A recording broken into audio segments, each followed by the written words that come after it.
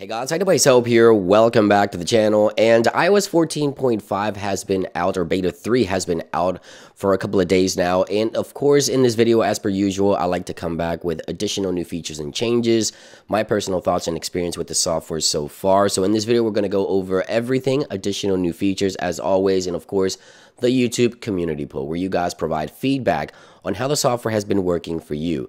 Now, the first thing I want to talk about is my personal experience so far with the software. That's actually pretty good news that I want to share with you guys, and also additional new features and changes. Now, the first one I want to talk about is the safety warning feature, which looks to be for the Apple AirTags, the upcoming Apple AirTags, a new product that Apple is soon to be releasing that allows you to tag items in order to track them. Now, Apple knows that this can also be used to stalk a person, right? So if someone tags or puts a tag in your car, for example, they can actually track where you're going. So this is a safety feature that looks to be added to iOS 14.5, discovered earlier this week, that allows you to know if a tracker is on your vehicle or something like that near you, where it's tracking you so that you can turn it off so you can avoid being stalked, obviously. And Apple has already enabled the Items tab in Find My application, which means AirTags are soon to be released, and Apple is taking this particular portion of the safety and privacy section for these AirTags very, very serious, as you can see here. So yeah, this is one of those things that's been discovered recently. This is a pop-up here. I'll link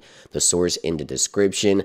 Another thing to note is that Apple has updated the modem firmware. So if we go to General and we go to About, we see that there's a new modem firmware number. Now, this has been updated here recently, which means Apple has been working with the network performance, and I have to say, this is the first time I feel like 5G is worth it on my iPhone 12. Now, if you follow me here on the channel, you already know that I've been saying that 5G just really isn't all that good on iPhone 12. With this latest update, the iPhone 12 has been performing incredibly well on 5G. For the first time, I can say that. Now, when the iPhone 12 was first launched, the 5G was just trash, honestly. I couldn't really get better speeds, nothing more than LTE speeds or lower in some cases. But now with the latest software update and the modem firmware update, I have to say 5G finally is improved on the iPhone 12, at least in my region and in my experience so far. Now, in regards to battery, I do have to say that I get through my entire day with no problem on iPhone 12, but I do want to talk about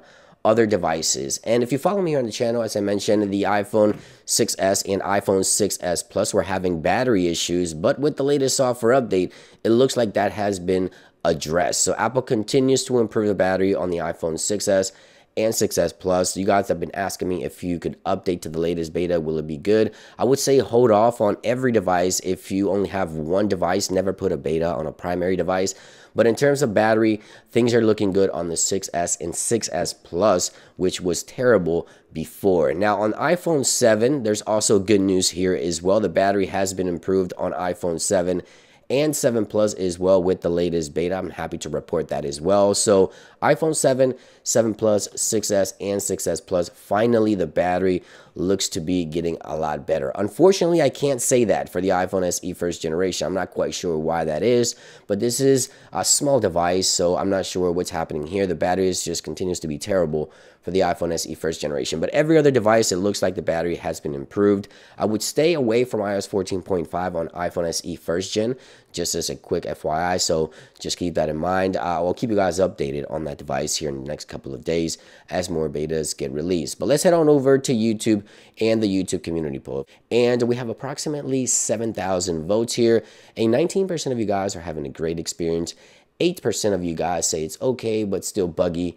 4% say that it's very buggy, and a whopping 69% of you guys are not running the latest beta, which is good. You want to stay away from the betas, especially if you only have one device. As I mentioned, you never want to put it on a primary device. And here it is. The battery is back. The first, one of the most popular comments, the battery improvements are here. So yeah, that's good.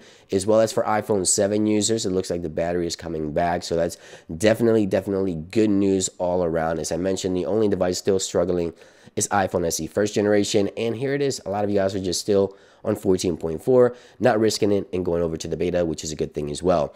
Now, as I mentioned, these YouTube community posts are posted every week, so you can come back, vote, express your thoughts, and let everybody know how your experience has been so far. And that way, everybody can sort of read and understand how the software is performing and all that good stuff. So these are posted weekly, and that pretty much wraps it up. I just wanted to share those few changes, the warning for the AirTags, the new update for the Modem Firmware, which improved 5G, and of course, the battery improvement overall. So yeah, thank you for watching this quick update, and I'll see you guys on the next one. Peace.